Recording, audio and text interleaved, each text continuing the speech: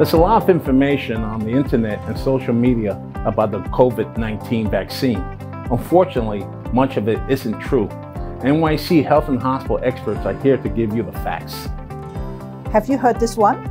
Some people think the COVID-19 vaccine was developed with fetal tissue. That's false.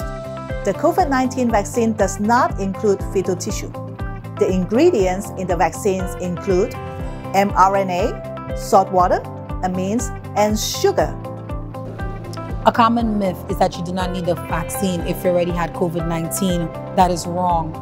You should get the COVID-19 vaccine even if you had the COVID-19 infection before. Experts don't know if the antibodies could protect you from reinfection. I almost lost my life to COVID-19 and got the vaccine to protect myself. You should too.